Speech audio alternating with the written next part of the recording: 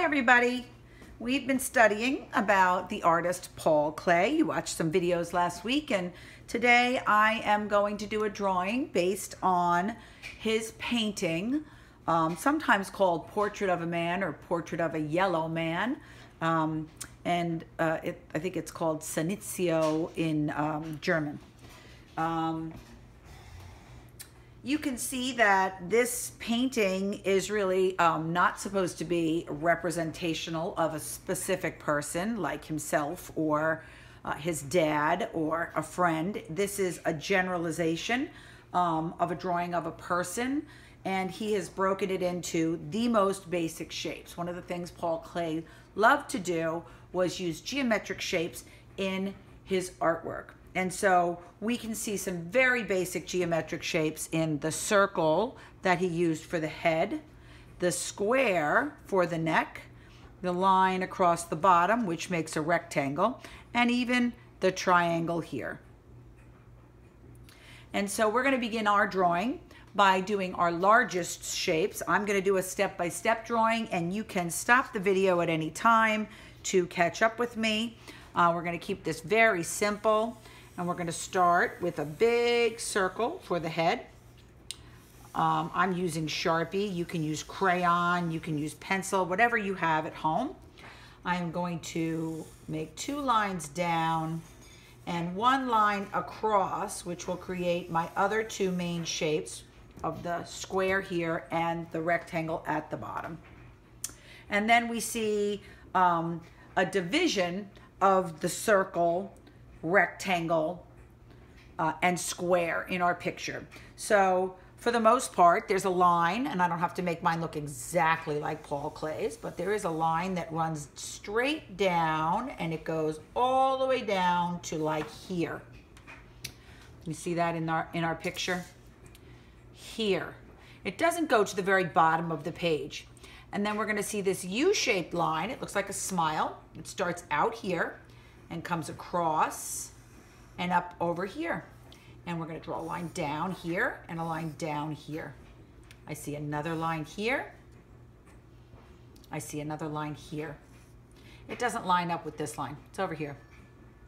And then on the neck, I see a line that comes across and down. And this divides our neck into several shapes here.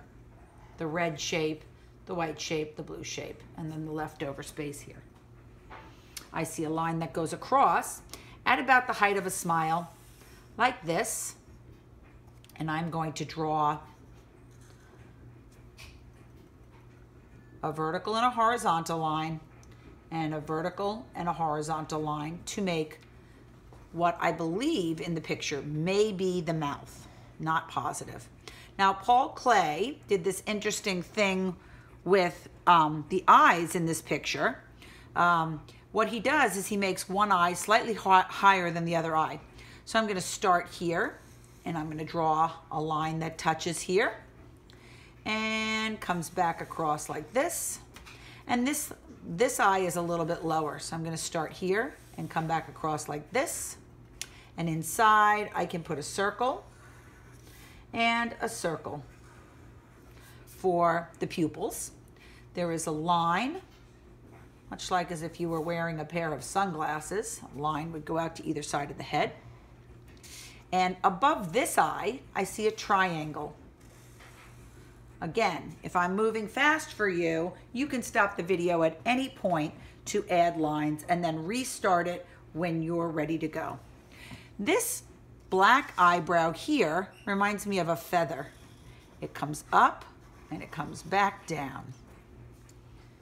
And I see a line that comes straight down and intersects with the corner of the eye and comes over here like this, curving in slightly. I see another one that goes from here to here. I see a little yellow area designated down here. And I see a tiny sliver that comes down the center. I see a shape up here. I'm going to turn it into a rectangle, and this U shape here. And I think I have drawn all the pieces and parts that I need in my picture. I don't know, there's a little mark right here. I could, if I want, bring another line down like that, just for that little spot. And I think that's it. I'm gonna stop, and my part 2 will be the coloring of my picture.